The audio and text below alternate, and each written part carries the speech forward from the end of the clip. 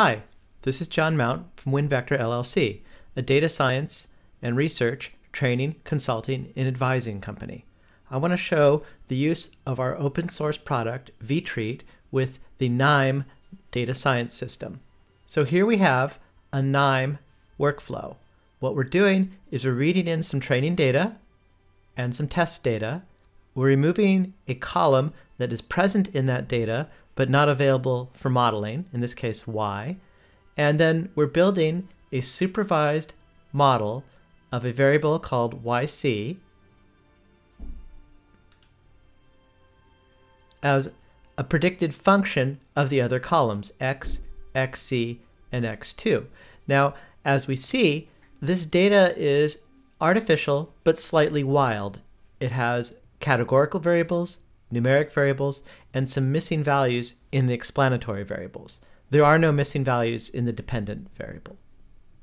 Now, because of the nature of this data, if we attempt to run the workflow as is, we basically run into a problem at the supervised logistic regression learner. Execution failed, the column xc, which is string type, contains missing values. So the workflow errors out here. Now, obviously, there are many ways to deal with this, and some of the knime learners, such as random forest and gradient boosting, tolerate categorical variables and missing values all by themselves, but we also have this very useful generic tool for dealing with that systematically, and it's called vtreat. It's pretty popular both in the R and Python worlds, so we're going to go ahead and use it here in this workflow through the Python adapter. So all we need to do to use vtreat is, through the Python extensions, intersperse the vtreat learner node and the Python predictor node to get both a treated copy of the training data, which comes right out of the learner. In vtreat, we don't apply a predictor to training data. Instead, we take it off as a side effect of designing the data treatment, which is what this learner does. And then we also take our out-of-sample test data and we run it through the treatment. The treatment plan is communicated as this object here, and then the entire workflow is ready to go. So we'll run it. Reset all our nodes, and execute all our nodes.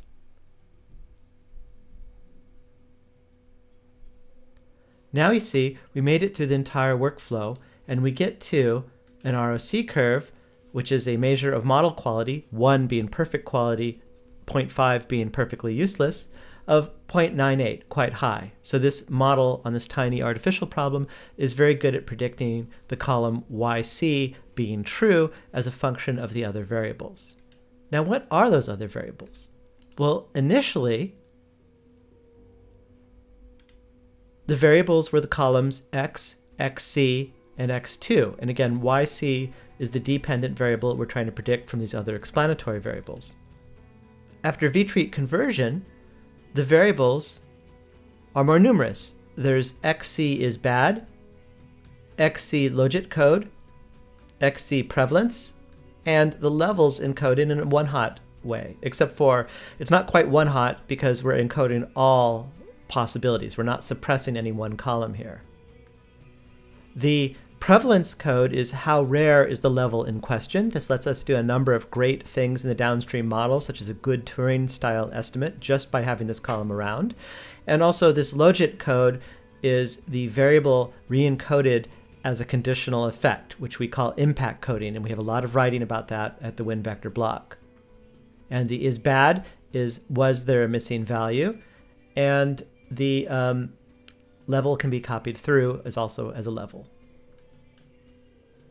We can get explanations of all those variables from the vtreat diagnostics. This is called the score frame. Each row is a variable that vtreat considered making, and it said from the variable x, I would create x is bad and x clean copy, two different variables. However, I don't recommend using either. And it does a statistical test, a simple linear test, to see whether that variable is predictive. The interesting one, again, is the logit code, which is the variable xc re-encoded as a single variable, plus the levels. The logistic model similarly sees those variables, and we can see it in the coefficients and statistics that it used those variables that it was supplied to build the model. Now, how is a vtreat learner realized? Well, let's go ahead and click on this node and expand it. It's simply the input data comes into this port, and it is distributed to these 3 Python nodes. The data is not actually used by either of these predictors. We're just showing the connection to be a good citizen, but basically all the action happens here in this Python learner. This Python learner is picking up the name of the dependent variable from the worksheet flow variables, and also the outcome target, what level it considers positive, which in this case is the string true, T-R-U-E. And this is the treatment plan, which is saying the outcome name is the value column, the outcome target is given, and error on duplicate frames makes sure that we never accidentally apply a vtreat treatment to its own training data, which could introduce a nested model bias in that logistic column. And this filtered recommended is why only the columns that it considered statistically useful were passed on, though we could also turn that off. The vtreat uses a very scikit-learn style interface, which is the Python primary machine learning system, and we're doing a fit transform on the input data, which as a side effect builds the treatment plan, so it sets values within this object, and it also returns the simulated out-of-sample data treatment frame. So this is this very special frame that looks as if we applied the treatment plan to our training data, but it does it in a cross-validated method such that it simulates having done this on data that is disjoint from the data to build the plan. And then those items are packed up into a Python object and passed out that port. The training data is transformed already, so this predictor here, which returns that data out that port, is really just pulling that pre-processed simulated out-of-sample training data from this object, and then it's just checking that the number of rows agree. So we're using the input for something.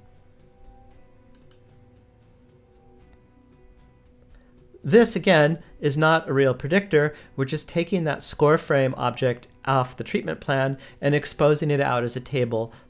This is all encapsulated into this wrapped up node.